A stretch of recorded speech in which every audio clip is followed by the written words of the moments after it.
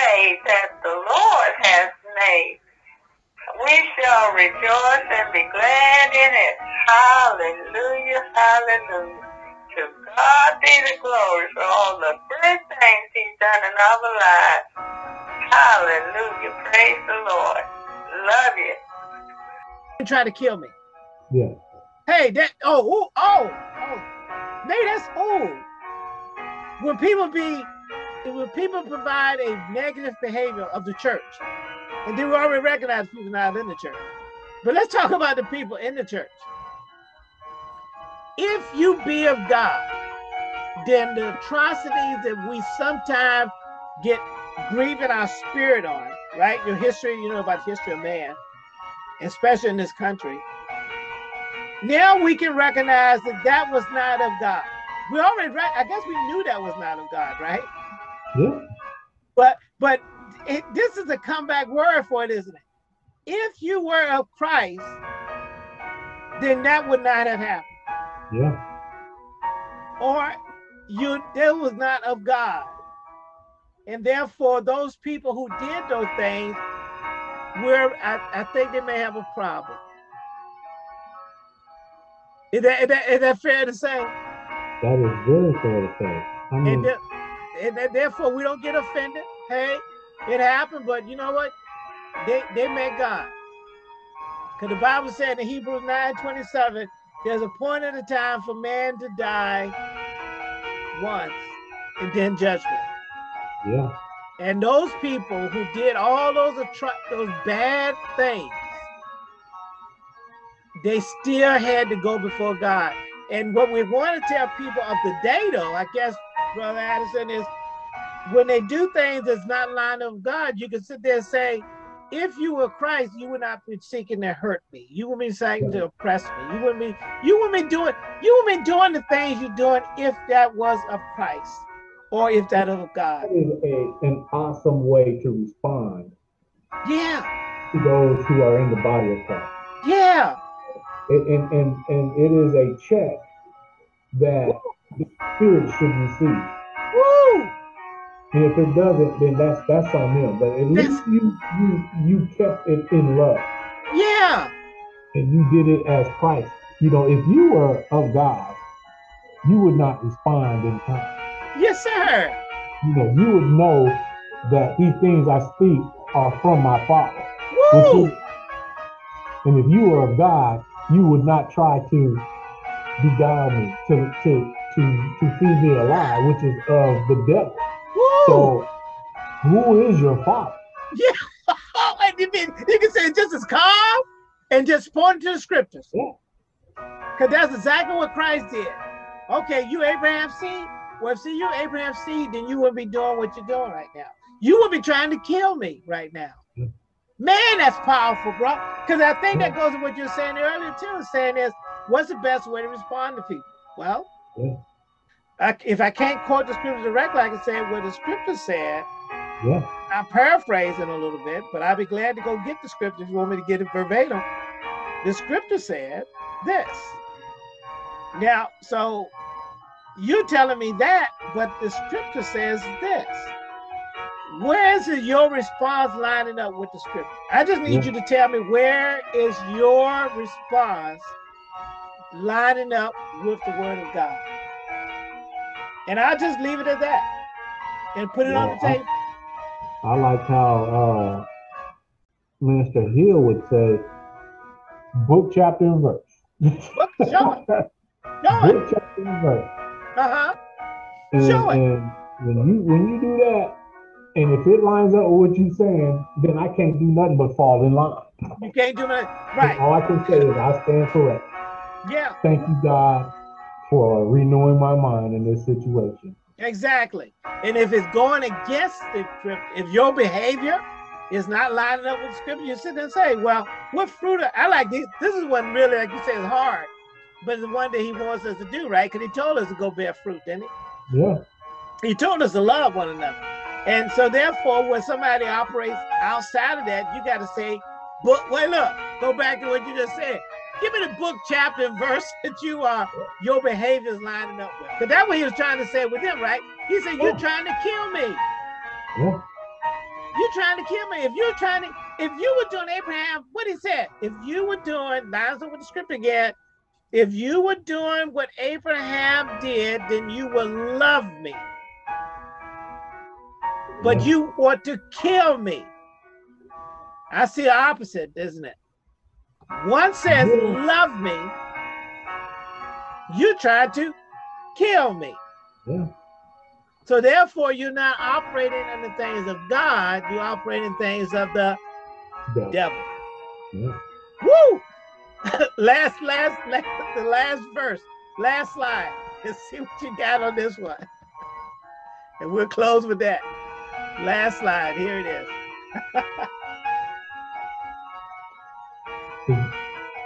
Then answered the Jews and said unto him, say we not well that thou art a Samaritan and hast the devil? What they just do, Brother Anderson? What they just do? I would say Jesus is a man and has a devil. Jesus answered, I have not a devil, but I honor my Father, and you do dishonor me. Woo! Hey, is that what happens in this world now? Yeah. And people are quick, look, religious people are quick to call you a devil. But Jesus answered that, so therefore I guess that's how we're supposed to answer too. I'm not receiving what you say. Whatever you want to call me, I'm not receiving that. If it don't line up with God's word, I'm not receiving it. Yeah. And in fact, you show that that's the way it used to always be. Yeah. Yeah. See, I don't have the devil. He answered me too, isn't he? I don't have a devil. You know, the more and more I get into this word, boy, Jesus didn't pull no punches. He did. He called an ace and a spade a spade, man. He did not, in their face. In their face, yeah. He did not hold no punch. And then, you know, you wonder why people, when you call people on the carpet about who they really are and expose it to them, they get offensive. Yeah. They take offense and they want to put harm. And so you see why these people were trying to harm me. Yes. Because he called them on the carpet and they couldn't handle it. Yeah. He was good at it. He said, look, I'm always pointing back to the Father. Yeah. Even if you pointed at Abraham, Abraham points back to the Father. You point back to the devil. I'm just telling you, point back to the devil. If you're acting like a fool, you're not pointing toward Christ. So you point toward the devil. And I'm just letting you know. And I like the part he said, you dishonor me. Yeah. You see that point right there? Because that's what people do, right? I want to put you down. I want to hold you back. I want to call you this. I want to call you that. You dishonor. He said, you dishonor me. You do that. Yeah. But I'm going to honor my Father. I'm going to tell you what, I'm going to do opposite of what you saying. You said I have a devil. I'm telling you, I have not a devil. But I do honor my Father. But you dishonor me. Yeah. And that's what people do even to you, right? Sometimes it turns on toward you. And it was never about you. If your whole being is to honor God and people have aught against you, then who do they have aught against? Come on, brother. You know, if my whole agenda is of God and you have aught against my agenda, then who do you have aught against? Against God. Against God. Just like that remind me when they tried to do Saul, right? Or when they wanted a king, right? Yeah. They said Samuel, they didn't reject you. Yeah. Remember Samuel saying what you're saying right there, right? Remember when they wanted a king? Yeah. And God had to tell Samuel, they're not rejecting you, Samuel. Yeah. They're not rejecting you. Don't worry about that. You don't need to get it. Huh? In that, Samuel needed a check. He needed, yeah. Because if he was about God, then he wouldn't have received it as rejection of him. Right. So he even got a lesson in that. He got a lesson, right? Just like he's teaching us right here with these scriptures. Because sometimes we get offended because of what rejection people have because you doing his will. Yeah. And you sit there and then God sit there and said, no, they ain't rejecting you, they rejecting me. Yeah. They ain't lying to you, they lying to me. Hey! Powerful, brother. Powerful. Go and wrap it up for us. Okay. Let me see. Verse 15. Not mine own glory. There is one that seek. Wait a minute. Did you change the slide? Yeah, 49 was the last one. You said you dishonor me. Remember? We were talking about dishonor me. Okay. Jesus answered, I have not a devil, but I honor my Father, and you dishonor me. Right. And I seek not my own. I seek not my own glory. There is one that seeketh and judgeth. Verily, verily, I say unto you, if a man keep my saying, he shall never see death. Yeah, yeah. Oh, there is another scripture, after, another slide after that. You know, we're going to talk about saying that how can you say that you will never see death, right? Remember that? Coming after that. But I don't know if I want to, do we want to finish it up? Okay. Then said the Jews unto him, now we know that thou hast a devil. Abraham is dead. Hey, wait a minute. And the prophets. And thou sayest, if a man keep my saying, he shall never taste of death. Art thou greater than our father Abraham? Of course I am, which is dead. And the prophets are dead. Who makest thou thyself?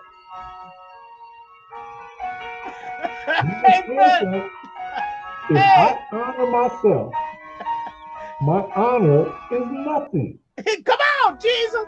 Woo! It is my Father that honoreth me, of whom ye say that he is your God. Woo! That I have not known him, but I know him. Woo! And if I should say I know him not, I shall be a liar like unto you. Woo! But I know him and keep his saying. Wow. And that's what he's trying to tell us to do, the same thing, right? Stay in the word, continue in the word, right? But I thought it was funny when they said, now we know. Yeah, oh, I know you a liar now. Hey, but you know, the contradiction of that is, so you didn't know I was a devil, but you still call me one. Yeah. But now you got concrete evidence that you believe that I'm a devil, and now you're going to give your case as to why I'm a devil, but you didn't know I was a devil at first, but yet you call me one. I just want to throw that perspective in for you. Yeah, now we know you have a devil. You see what I'm saying? I didn't know it first, but I called you a devil. I said you had a devil. I didn't know it though, because now I know. You see what I'm saying? Yeah, that's just a contradiction in itself of how people want to call you something and still didn't have, they were not fully convinced, but they called you that anyway. That's my point. Yeah. Yeah. I think this is, what the last one at? This is a long chapter. Go ahead. Does your father Abraham rejoiced to see my day? And he saw it and was glad. Then said the Jews unto him, thou art not yet 50 years old, and hast thou seen Abraham? In the flesh. Jesus said unto them, verily, verily, I say unto you, before Abraham was, woo, I am. Oh, hey, look, that did it for him right there, bro. That did it. That did it. What's verse 50? Then took they up stones to cast at him. But Jesus hid himself and went out of the temple, going through the midst of them, and so passed by. And that was the last slide. But why would they stone him? Why would they want to stone him? Because in their mind, there is no way he can be and say those things that he said. There is no way that is of God. Not in the flesh. their whole sense of That was it. godliness was Abraham. Yeah.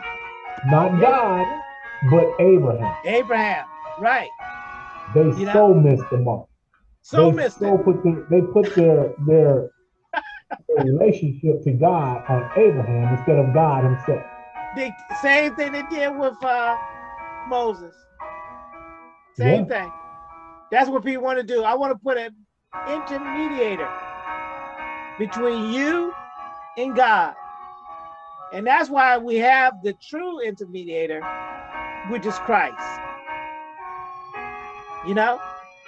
And if we stay on message, I think we can do it. But stay on message. Don't go by the world's way. Don't use the tools of the devil. You'll do great. Amen?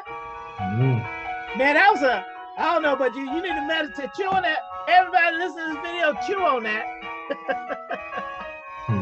just chew on it. Because it's worth chewing up. It's worth meditating on. Just stay on message. And understand how people will sit there and call you a devil. Even though they don't know you're a devil. and people come off message instead of stay in the word. He said, continue in my word. And then you'll be my disciples. You know, you stay on message, they should be calling you a devil. That's what they're going to do. The world will. Yeah. They should be seeking to stone you. Yeah. You know, because obviously God's ways are not the ways of this world, and he takes the little things, the weak things, the lower things, and he uses that to lift himself, to exalt himself. Yeah. You know, and so you have these great, lofty people and people in these high positions that men have put authority in and all this other stuff. And they're all in these prestigious arenas. And he'll take a newborn in Christ and blow them dudes out of the water, or them women. Yeah. Yeah. With truth.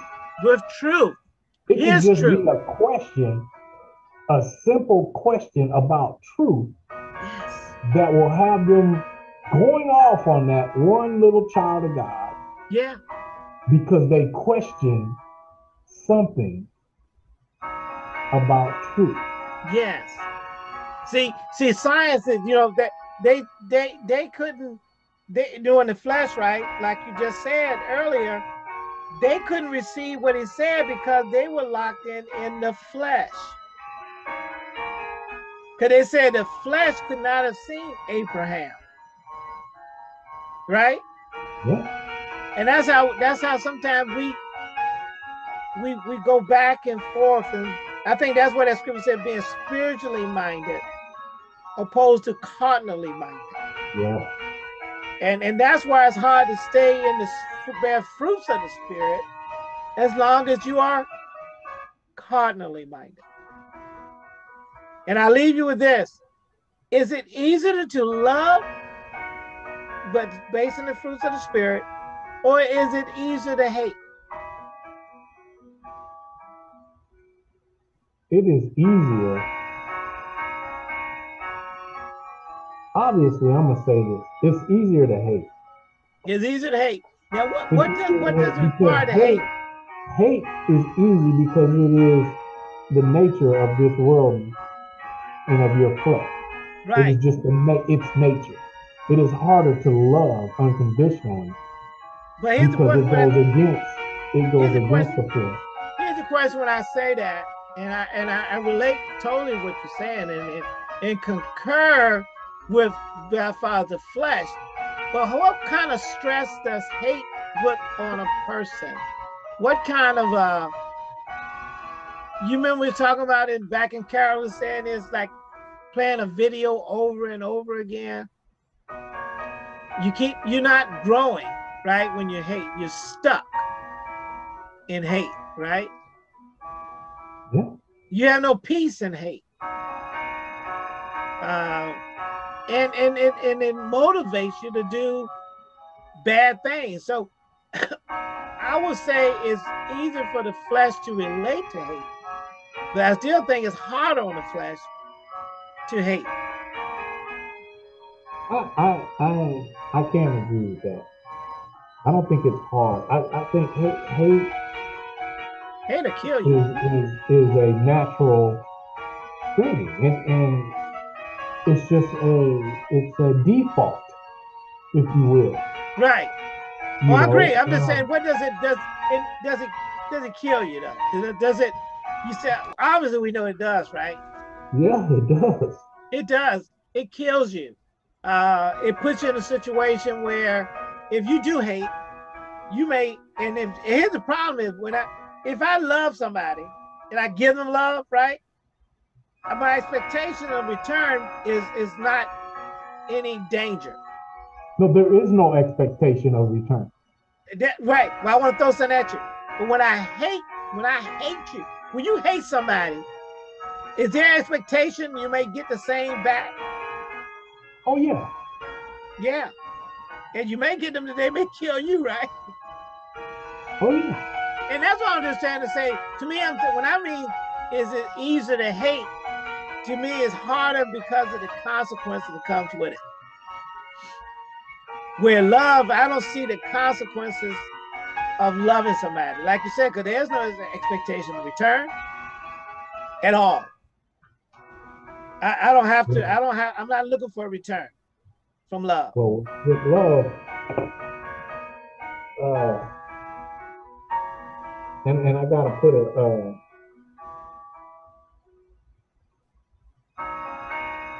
qualifying, unconditional love. Uh-huh. There is always consequences because of this world default. Okay. Of sin, then it must. If there is a default to want to overthrow love, to put yourself above love, to take advantage of love. You know what I'm saying? Yeah. So if you receive love from somebody who's unconditionally, then your default is to exhaust that, to tap that out, to stomp it out, because, and I'm not saying this is everybody, but when you show love, people who are practicing hate will actually abuse the love that you're giving. They will try to exhaust it. They will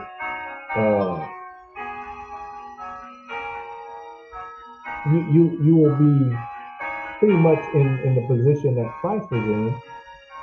They will persecute you. They'll hate you for it. Yeah, he said that those who live godly shall be persecuted. Yeah. So it is